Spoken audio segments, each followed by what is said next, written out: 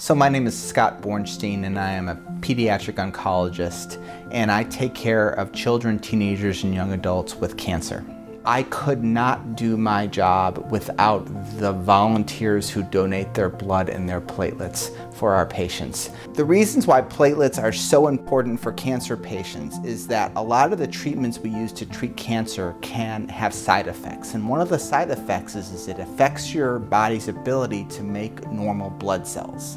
And so after you get certain types of chemotherapy, your body can't make platelets, and so your platelet count falls and it makes you more likely to bleed. And so one of the ways that we help and support our patients that get intensive chemotherapy is we have to give them platelet transfusions. I just want to thank everybody who donates their blood to help our patients. We could not treat our patients without you, and you have my heartfelt gratitude.